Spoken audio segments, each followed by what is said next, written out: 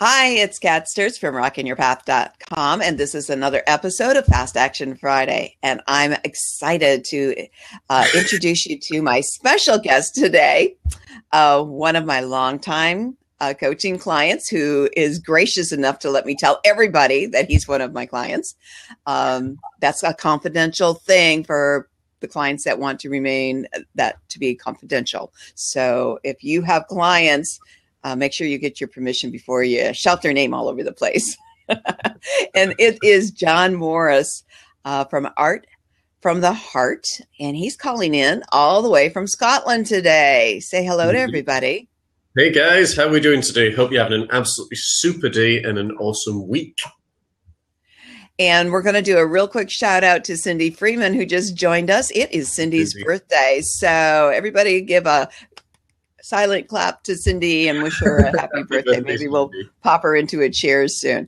John, tell everybody a little bit about how you got into the artistic side of things, because today we're talking about nurturing your creative side. Yeah, it was something that I'd always enjoyed and something that I'd had a passion for as a child. My grandmother, who was Austrian, she loved to paint, and my family still puts it down to some form of bloodline and connection there.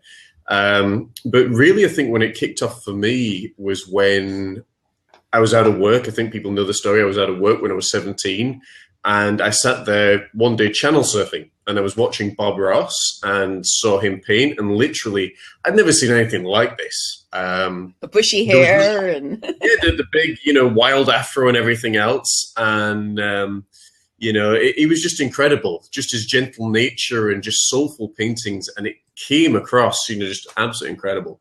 So from that time, I started out painting more Japanese styles with like birds on the rocks and the Japanese scribe and everything else. And then just over the period of time, it really built into similar to what Bob Ross had done. And then as I started studying more and more people, the Thomas Kincaids, the Chuck Pinson, so on and so on, it really developed from there. But that's kind of the short version on how I got started.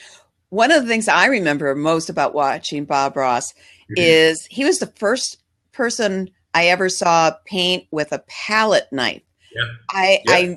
I knew about finger painting and I knew about brush painting, but it never occurred to me that you could use something flat. And I always wondered, how do they get such nice straight lines? And then it was like this huge light bulb went out, because back, especially in my high school days and my early 20s, I did do a lot of watercolor paintings. Right. Yeah, I did. And I gave that up for writing, All right. So you've got some... It's a talent in itself, because it's so hard and it was so frustrating. But yeah, it is. It is. I found it very soothing. It was one of the things I did just for some alone time, quality alone time. Yeah.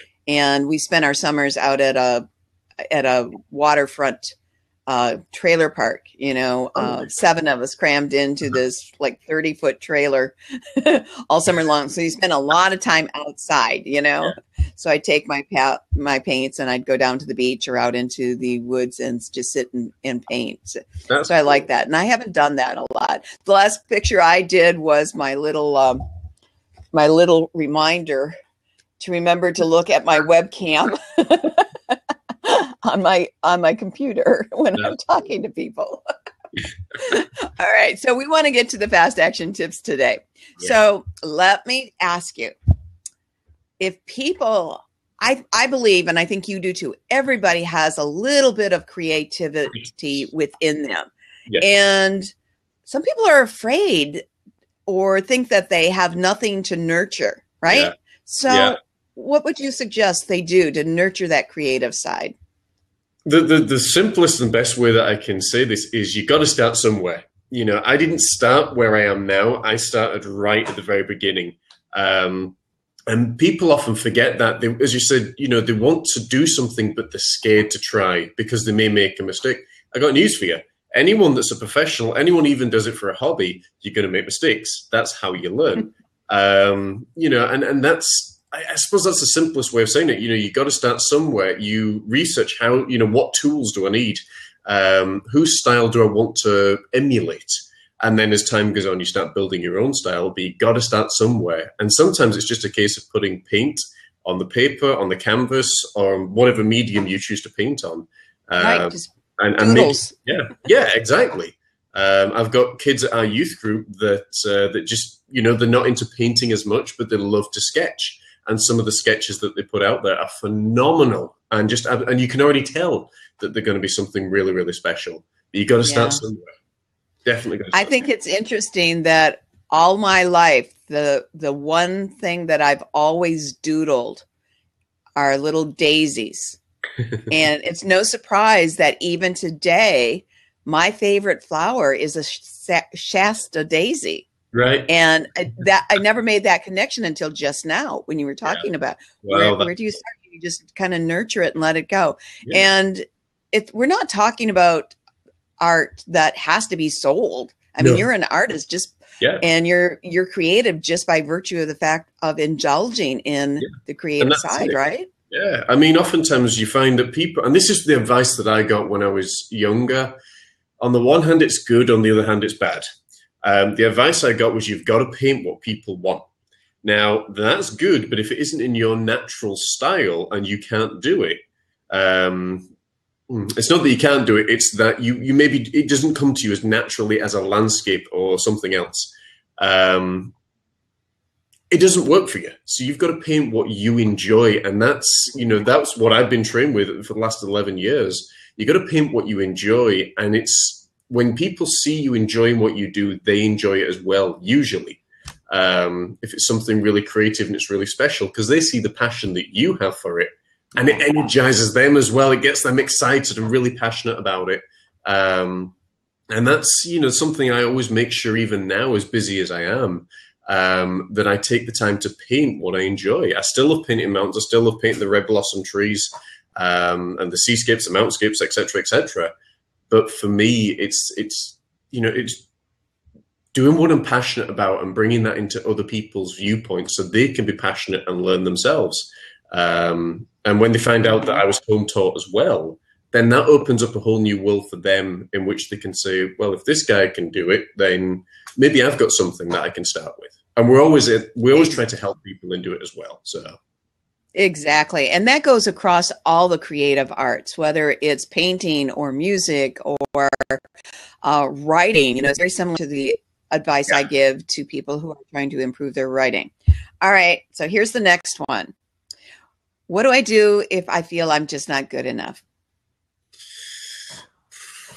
Compared to who?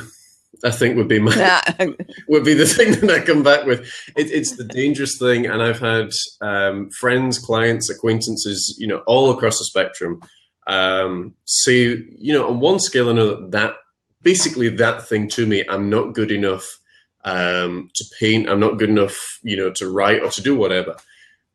And the thing that makes me so sad is because they're comparing it to other people. I'm not as good as you. I'm not as good as Thomas Kincaid. And it's something you got to practice towards. But again, it's not something you should sit there and say, well, I need to be so-and-so. I need to do this. It's something you should do because you enjoy it. And don't compare yourself to other people. Now, it sounds really contradictory when I say this because I compare myself to Bob Ross. And Bob Ross for me, because I had a clearer view in my mind of what I wanted to do. I wanted to get to the standard of a Bob Ross. Many felt that I had surpassed that standard because then my work changed when I started looking at, as I said, Thomas Kincaid. Eugene Lushman is another one. I think he's from Holland. And he does the most phenomenal cityscapes. And for me, that's what I looked at. I thought, okay, these guys are doing it through different mediums. I want to do this through the paintbrush. I want to do it through my style of painting. And that would be my encouragement, would be figure out what it is that you can do and work from that rather than telling yourself what it is that you can't do. Oftentimes what we can't do then becomes what we can do, but it takes time getting there. If that answered your question at all, I hope. Well, I think it does. So I think the fast action tip for this is stop comparing yourself to other people. If all you are doing is nurturing your creative side. We're not talking about how to become a world famous, rich painter or or musician or writer at this point. We're just saying nurture that creative side in you, because it bleeds out into nourishment for the rest of your life. Well, Kat, also the other thing as well, because I spent a number of years as a teen comparing myself and almost trying to be someone else. And what I found out very quickly was when I was being that someone else, I was losing me in all of that. And that's the biggest danger I find for so many, particularly the young folk, is they want to be like the latest musician or the latest rock star or the latest artist or whatever's out there. And they end up losing what makes them special. I suddenly learned, because I mean, you know, from a preaching standpoint, I like Charles Stanley. From an artist standpoint, as I've mentioned, Bob Ross, Thomas Kincaid, etc., etc. From someone that inspires me, I've got other people. And it's almost like I'm built up of all these little different snippets now, but then I've had to take what they taught and build upon that, because I wasn't just happy with just settling for what, you know, for other people. I was wanting to find out who I was and what I could do. Mm-hmm. Exactly. All right, let's get one more fast action tip in here. That was good. Okay, I'm a burgeoning artiste, and I've got this little niggling feeling in me that I would like to start selling my artwork. Oh dear. How do I get started? Oh dear.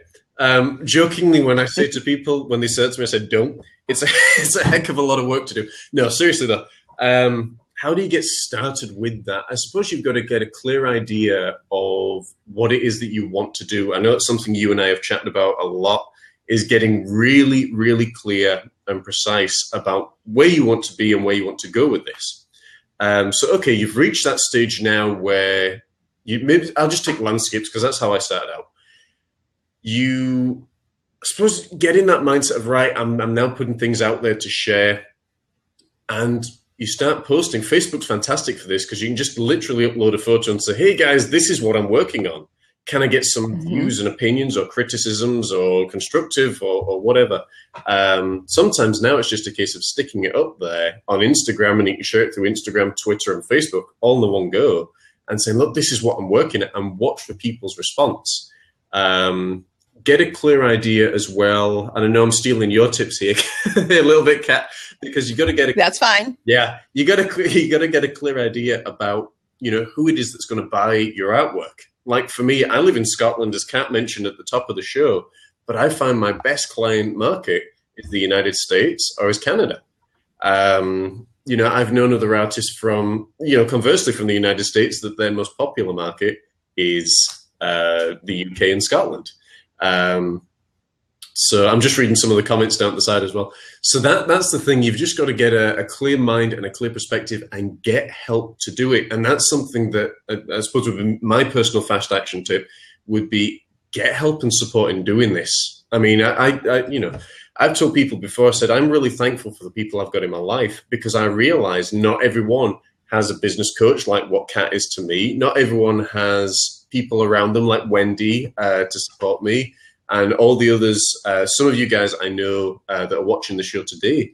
And Cindy, I know you and I have done a show a couple of years ago. And again, we've kept in touch loosely, just, you know, different ideas, different things, and finding what works for you. Because what works for me may not be what works for you. You know, I'm good in front of the camera. I can talk. I can, you know, do all that stuff. I know the people that can't. So you've got to really figure out what it is that works for you. So let's go to, we're wrapping up the first 15 minutes. So we've got your fast action tips, which the first one was about starting to nurture your creative side. Just do it. Yeah. Do whatever it takes. Doodle. I mean, you're doing it for you. You're not doing it with a mindset that this has to be sold to legitimize myself as an artist or a creative person. You know, that's just do it. Yeah. And the second one referred to, what if I'm not good enough? And it's, again, that fast action tip, find a way to let that go. And logically, we can do that. Sometimes like you mentioned, sometimes it helps to have somebody else to work us through that disconnect with ourselves. Usually if you have those feelings of I'm not good enough, it's tied to things in your past, maybe people telling you all the time you're growing up, you're not good enough, and you transfer that to your creative side. And the third one is, how do I get started selling my artwork? And your tip was, if I'm going to summarize this correctly, and you correct me if I'm not, go with your passion first.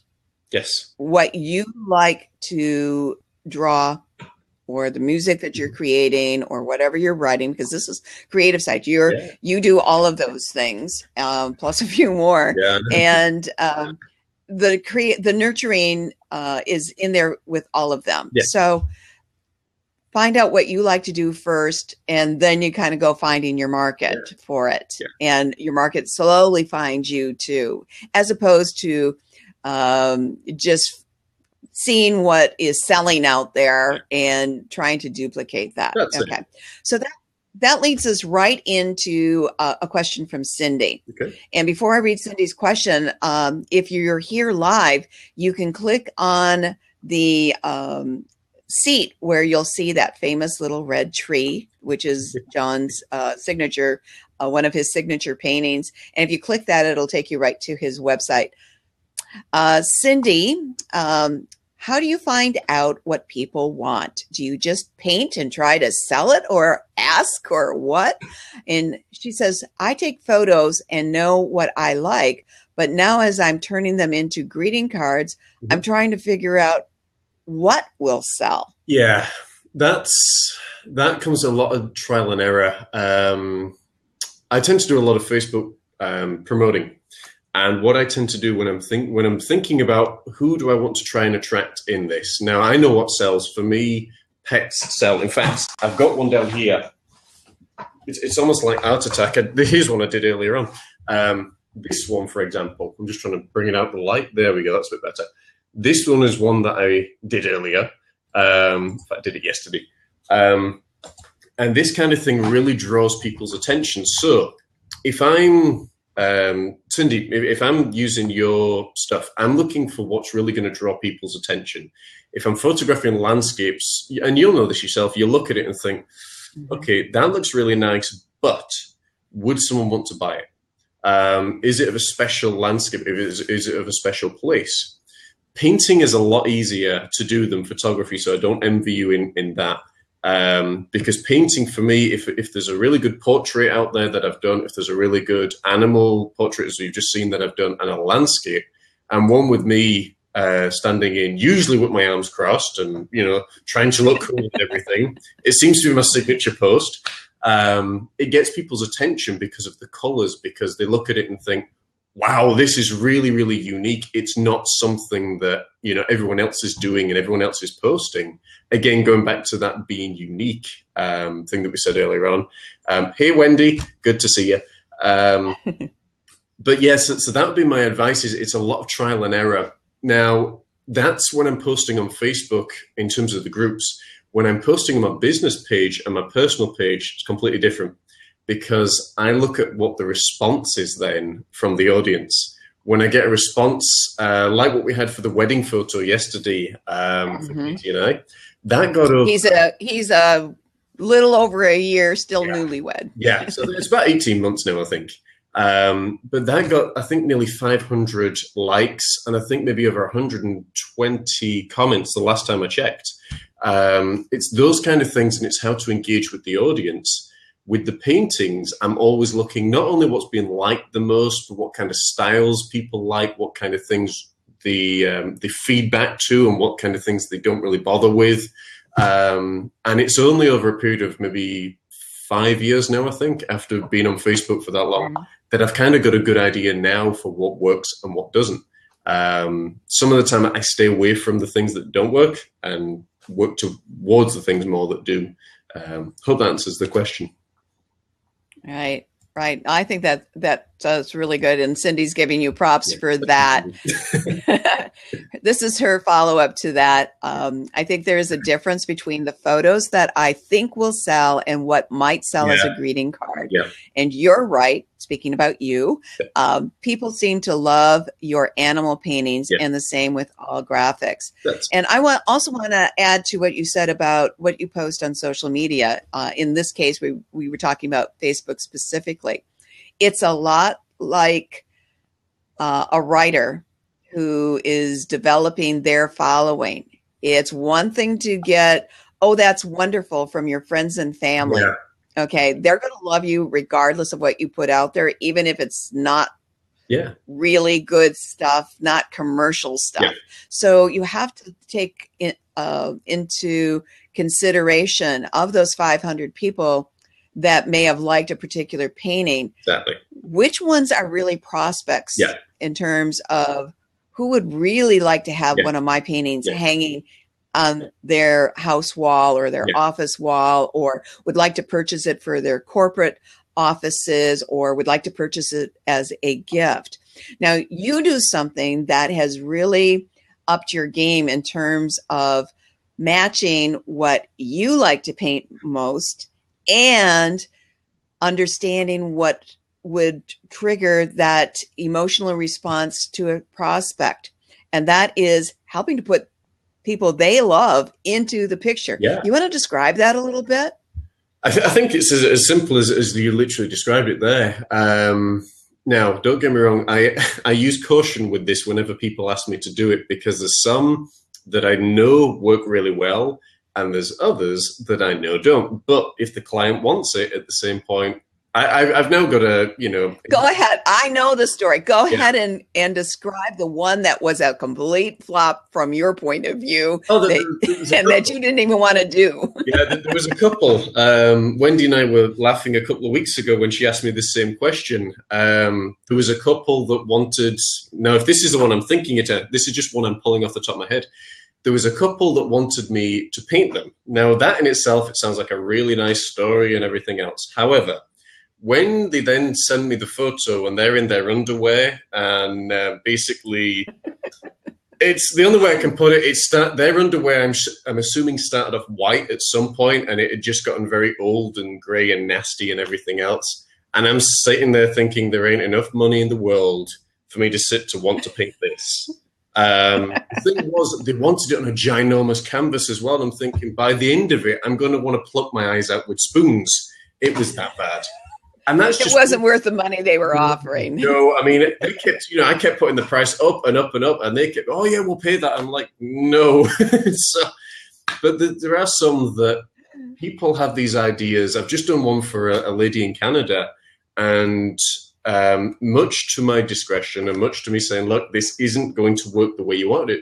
She wanted dogs painting into a mountainscape. Now, it sounds fine, but the problem was the mountainscape was so busy of the one that she gave me, and that's what she wanted doing. And there was 4 dogs on there, and I'm thinking this, and it was maybe a 10 by 12 or 12 by 16. I can't remember the exact size. So it's not a really big canvas to get that much detail into. And I looked at it at the end and I thought, if this had been me, would I have painted it this way? And the answer is no. But because that's really what she wanted, and she keeps going back time and time again, I thought, okay, if that's what you really, really want. But you have to exercise caution as well as you get more renowned and more well-known, because now I've got to paint things that I want to put my name on. When people see it, I don't want them to sit there and think, what the heck was he thinking when he painted this? Right. I want them to see it and say, yeah, that's a John Morris, and he's proud to put his name on that. And it goes back to the whole branding thing. So, and one of the other things that I see is a really sweet trend coming out, and you're doing some of it. I've got some other artist friends, and I like it so much better than photoshopping a person into a photograph, but painting someone who's passed or who may be away on extended visits into a portrait of the family or into a setting with the family or someone. So that really works well. For those listening to the replay and not here live, the Wendy we're talking about is the awesome Wendy Manganero, who's a social media specialist and awesome business coach and consultant herself. We have a question from Chef Dennis. John, have you ever worked with food? And I'm going to make the assumption he means in terms of painting. There's so many lines that this could take. I I've never painted food, if that's the question. I've never, the best thing I do with food usually is eat it. And I've never done the whole creative artwork, because I know there are some artists out there that like to do the creative stuff in making shapes and almost artwork out of like pasta and beans and all these other things. But no, painting food is not something that I've done. No. Dennis, if you want to pop into more information into the chat about what you had in mind, like, and I'm wondering if you were to be given a plate of food or something, like, well, he's a chef, so it may be something he wants, like on his banner or something. Yeah. Could you do an artistic rendering of? Well, certainly, yeah. A tablescape, I guess. I mean, I'm pretty sure that's what they call it, isn't chef? Tablescape. All right. And Wendy says, I can't wait until next month when you do mine. And I think she's talking about, he also has an awesome blab show that she's moved from another platform. And I'm going to be a guest later this year. And or maybe she's talking about your actual painting, because she also says, I may get one for Mom too. Yeah. It was her FB, which is Facebook cover photo up to last year. And her son is 10 now. She had that there for 5 years. So yeah, we are talking painting. So that's awesome. Indeed, yes, all right, we're coming up close to the top of the hour. And I know people watching this replay are going to want to know what the red thing is behind you in your picture. I know what it is because I've known you for a long time and I know more about your background than most people do. So explain what that is and tell them just a little bit about that side of you there. Yeah, it's not something that I chat about a whole lot because I'm not usually asked to chat about it a whole lot. That is a freestanding punch bag. And I use it a lot still for martial arts training. It's good still for wrestling, but I'm going to move the camera around a bit.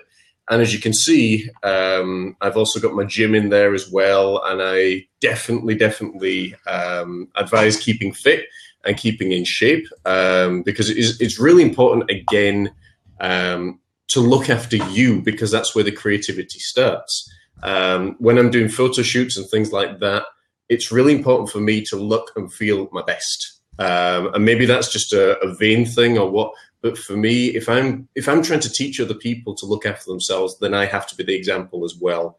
And that's what keeps me going and keeps me motivated to teach this kind of stuff. So yeah, that's what that is.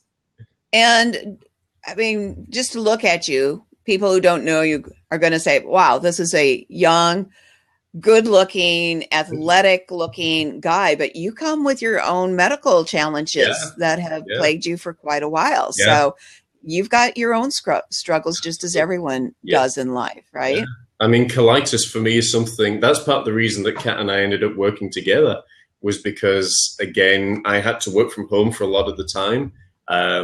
And, you know, I mean, it was just a lot of just cool things that lined up one by one. Then getting married, my wife really loves to cook, and she knows what my issues with colitis. So she really watches, you know, what I can eat and what I can't eat.